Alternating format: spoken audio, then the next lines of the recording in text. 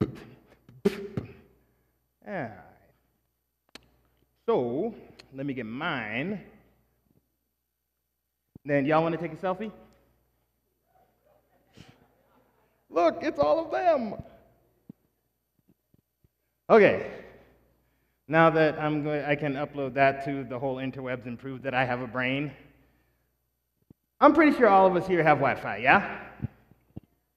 All right, so let's do some crowd surveying. How many of us have a smartphone? All right. How many of us parents bought our child a smartphone? That child who was like under 15? Under 11? Under 10?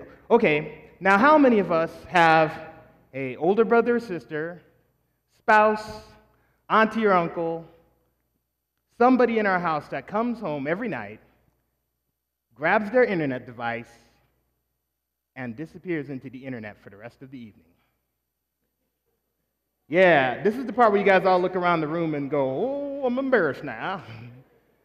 So at the 46 schools that I went to this year before September, 98% of the children who I asked that question to raised their hands. What does that tell me? That we live in an increasingly distracted society. And that's like really problematic for me. One of my friends, Cyrus Moses, who's actually here today, he was like, you know what, they should like invent an app that alerts you when you start ignoring all the people in the room who love you. And maybe they should make an app that tells you when the light turns green.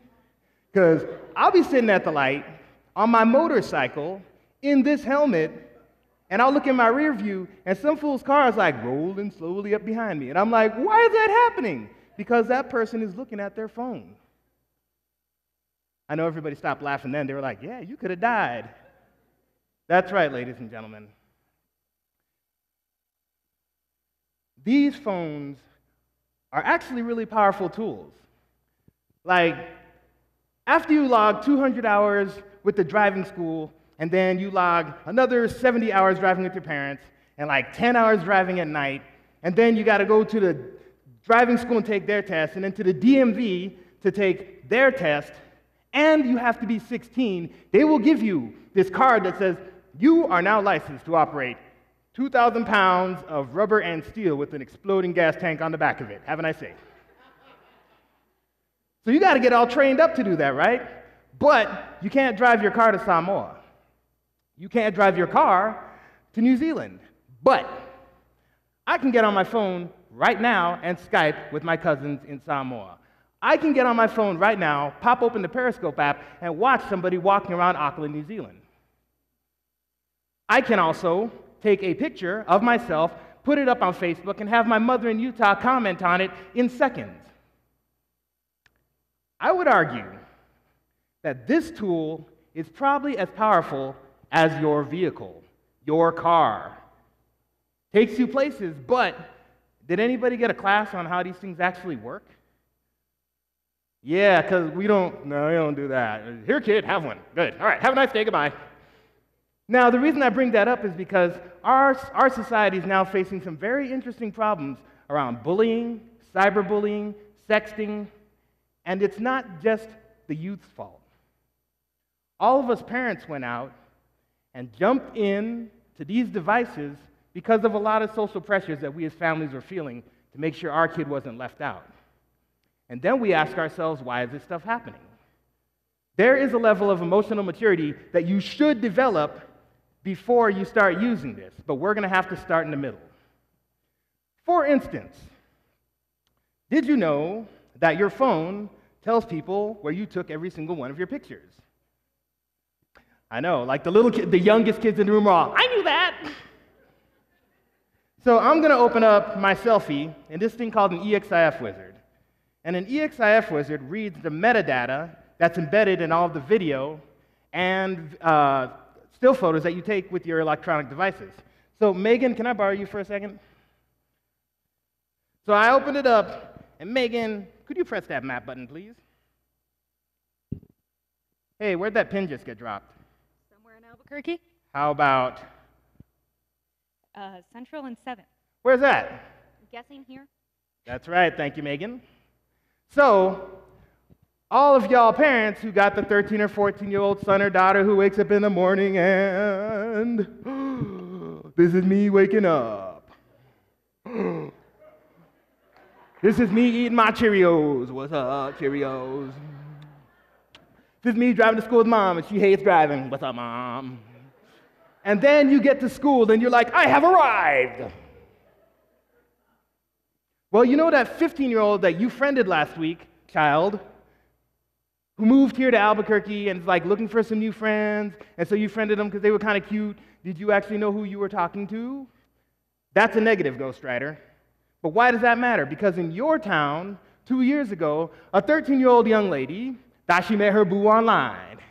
But he's 16 and I'm 13, so I'm going to go meet him somewhere public, because then if he's crazy, I can just run away. Well, she met him somewhere public, but it turned out to be a man in his mid-40s. And he grabbed all 90 pounds of her, chucked her into his car, and drove back to his house and sexually assaulted her for the next 2 weeks. And then he kicked her back out on the street. She spent a month in the hospital. I got to her school to do this presentation 6 months later. She hadn't been back.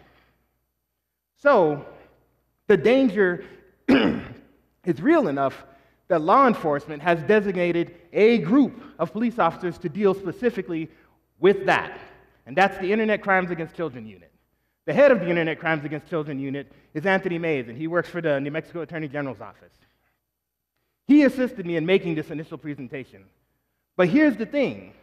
There is enough of that kind of crime going on that the police are like, that's only going to be your job, officer. You deal with this kind of stuff. Now, nobody wakes up in the morning, takes out their phone and looks at it and goes, you know what?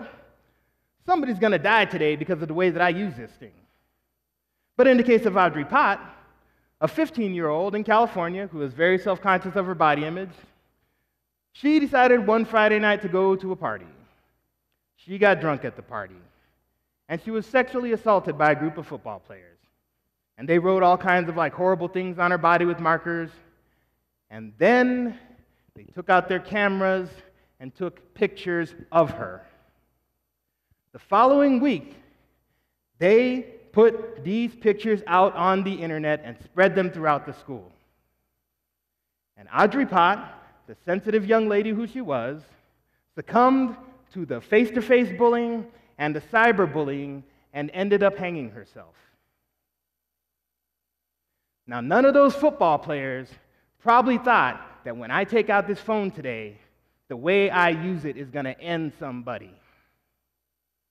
That's why, as parents, we need to teach our kids to be good digital citizens. You have this body of flesh and blood where you're a citizen here on the planet Earth with other human beings in the country of the United States of America, where you have rights and obligations. But you have to be a good citizen in this body. And now, we spend so much of our lives online that we've developed digital citizenship. But that doesn't start when you're 18. It starts when mom or dad bought you this device. And that might have been when you were 8. Parents, we owe it to the safety of our children to teach them how to develop the correct emotional intelligence to use the internet and to use these devices. And to the youth, you owe it to yourself and your peers to develop the emotional intelligence to not misuse the power of the internet or this device. The internet and this phone can take you places that you've never probably dreamed that you could go physically. It can tell you things that you would never learn if you were born 10 years ago. You're the first generation to be born with all the knowledge of mankind at your fingertips. Thank you, Google, brain in the sky. But you have to use it responsibly. Because, man, you got to be smarter than your phone.